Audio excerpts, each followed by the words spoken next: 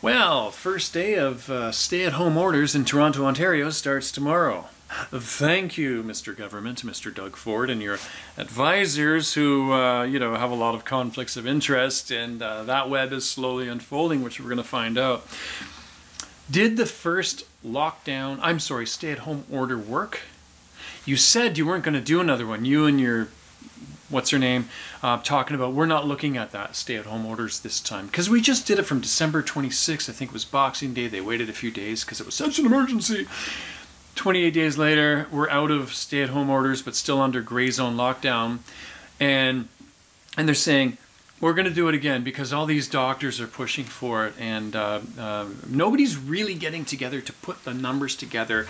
We're always hearing from the side that wants to do it, but not from the side that doesn't want to do it. And I personally have a problem with that. I'm very embarrassed to be a Canadian at the moment, just for the record.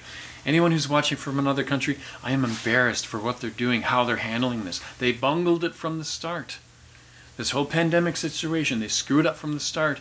And now they're doing stuff and experimenting in various different ways, going, well, what happens if we do this? Well, what happened last time? It's like, we're a big experiment right now. Welcome to the grand illusion. The grand experiment sticks. Sticks, you said it. The grand illusion means more than just, TV and magazine covers. Yeah, it means a whole lot more. Oh my God, get this album, and listen to it. Listen to the lyrics of Styx. They're like a working man's rock band with some, I guess that they have some experimental side to them, or prog rock sensibility to them. But check out these old-timey records because you're going to learn a lot of stuff from them. But besides the records, there's lots of books you can read too, which I made a video on as well. Anyway, cheers. I want to make this short. Have a great day. Cheers.